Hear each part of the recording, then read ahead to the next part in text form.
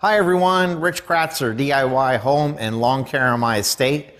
We're in the garage because it's very windy outside, but I wanted to test the product. I mentioned this on one of my videos. This is Roundup for lawns. It's supposed to kill the weeds and it's not supposed to hurt your lawn. And it also kills crabgrass. This is meant for northern climate, so it's perfect for my type of lawn, which has tall and fine fescues, and it also has a little Kentucky blue. And it does say that this will work on a Kentucky blue. This is not meant for southern lawns, so just word of advice. But I did say I wanted to test this, so that's what we're going to do today. I read the back. This is where it tells you what weeds it will actually kill. It tells you the rate of application that you should be mixing and putting down on the weeds, when you should be applying the weed killer. So to me, this is the Bible. So today I can say I read the Bible. The way I'm going to go ahead and apply this is through a simple 1.5 gallon sprayer. I was up to my local hardware store, Weaver's, and I like these sprayers. This is about a gallon. It holds about 1.5 gallons of concentrate. I use these sprayers for several different applications. I don't mix my different applications. In other words, I'm not going to go ahead and rinse this out and then go put something else in. So what I do is I actually label. This one I use for the roses and the landscaping. It's nothing more than the oil that's in here. I have one label for just Roundup, so I don't confuse the two, because obviously if I did, there'd be a little issue.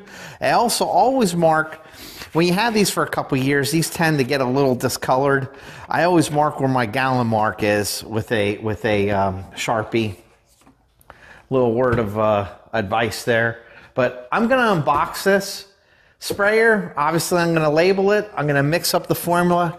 We're going to go down to where I have the fruit trees, where I have the espaliers.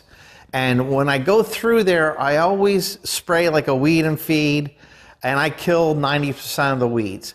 But in between the fruit trees, obviously I'm not spraying on the fruit trees, but in between them, I always have a bunch of weeds. And I can see it already. The grass is coming out of dormancy, and the weeds are following. So I want to go down there and spot spray around the trees, but not on the trees. And I'll come back in about a week, and I'll film again, and we'll actually see how this product worked.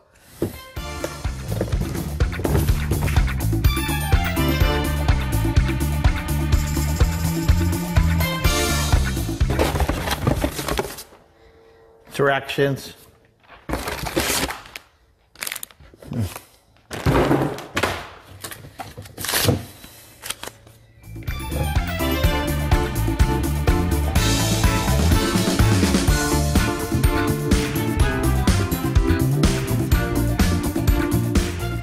Ooh, look at that. It's like Christmas in April. Hey, this one's really nice. Has a little bleeder valve on the side here. Did not know that. Once you pump it up with air, if you want to actually add more solution, a lot of times when you unscrew these, you get the air pressure coming out, and you can get it on yourself, some of the application. Here it has a little bleeder valve. Simply pull that, it lets the air pressure out. I did not know that when I purchased it. All right. How does this go together? Maybe I shouldn't have threw the directions out. Yeah, I need a... All right, where's the directions?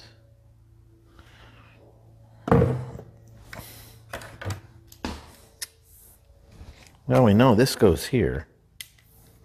That can't be that hard. Looks like I'm missing a nut here.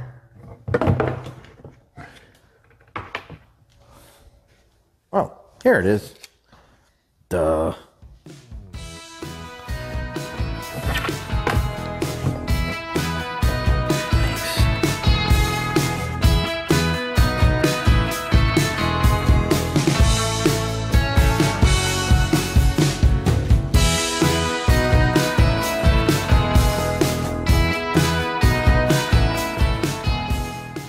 Here we go.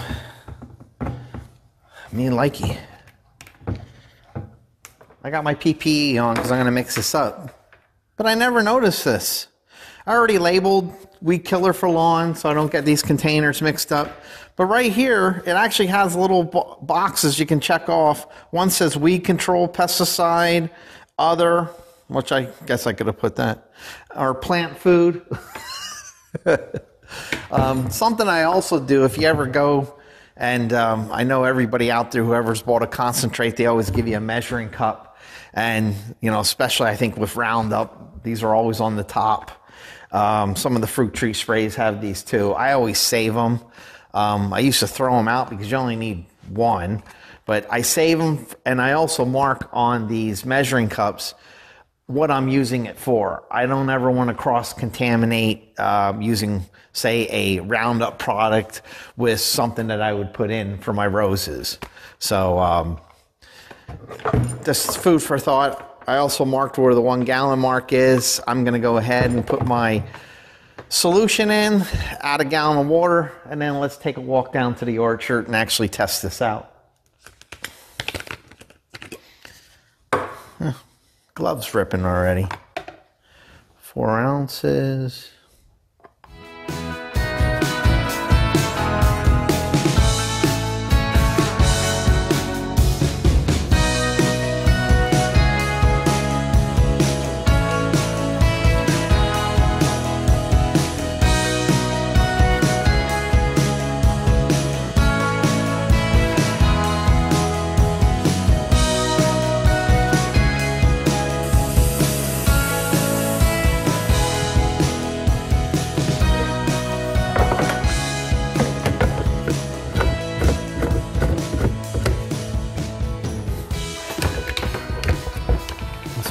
On.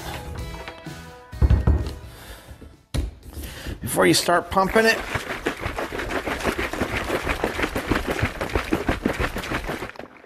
okay, let's go for a walk. So this is the espaliers. If you remember, I went ahead and I pruned these. You can see the grass is coming out of dormancy. It's a little breezy. Probably shouldn't be doing this, but I really want to try it. But here's what I mean. In between the fruit trees, I already have some weeds coming up. I got some clover coming up. There's a couple dandelions starting. I don't know what this one flower is. I think it's nut sedge. But let me show you. So here are the weeds. I'll get a closer view.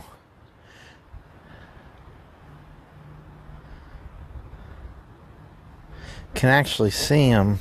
Well, let's see if I can get them to see. They're actually flowering. There's the fruit trees.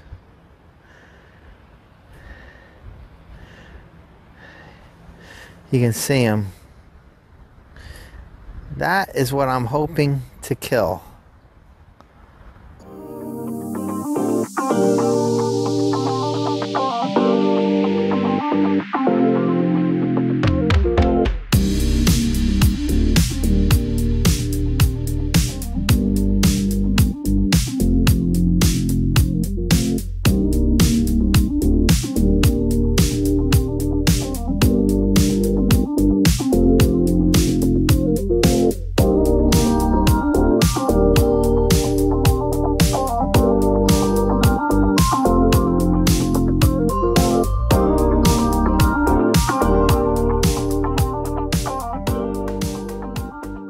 Sprayed both sides along the edge of the fruit trees.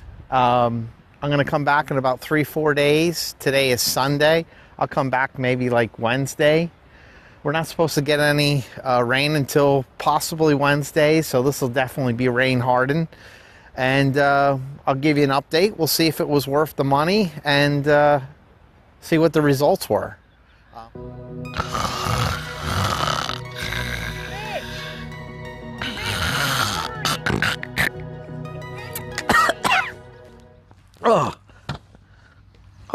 Oh, hi. Okay. Whew. dozed off there. I was waiting for you guys. So it's been 4 days since I put the Roundup for weeds, but not supposed to hurt your lawn. And let's go ahead and take a look at the weeds that I sprayed, and let's see how it came out. All right, so this is the area that we sprayed in between all the trees. And if you look here, these white flowers, which I probably sprayed them a little late because you're not supposed to have them flower out, but this is actually turning a little white. So the plant is stressed out, but I will say it's not dead. This here, which I have no idea what that is, it didn't do anything to it. The dandelion down here, do you see the dandelion? That is stressed out. And also some of these weeds here, you can see, I'll pull them. You can see it actually has white on it. The plant is dying. Overall though, if I had to rate this, I'd probably give it about a 30% success. You know, I expect it really, for being a Roundup product, for this to work a lot better than what it did. Who's to say that this weed here either is even on the label? So, but let me show you another section. All right, so I also did around this rose plant. You can see a lot of this type of weed. This is dying, which is nice. But the stuff with the flowers that are already flowered, to me, it just looks a little stressed, but it doesn't look like it's actually killing it. So there's even a little clover here, and I know I sprayed this whole area. I don't see anything wrong with that clover. So, and I do know it says it would kill clover. So did I get the results I expected? I'm somewhat disappointed. If I would have applied a different type of weed killer, would I have gotten better results? The one thing I did not try the Roundup for lawns, and it does say it kills crabgrass, so I like to try it on the crabgrass, because I did have a section in the lawn last year. It just seems like no matter what I did, I could not get that under control. So we'll try that later in summer, but I wanted to thank you for your patience. I like to thank you for subscribing, because I know you did. Give me a thumbs up. As always, please send me a comment, and hopefully you found this somewhat entertaining. So thank you again. I'll catch you on the next one.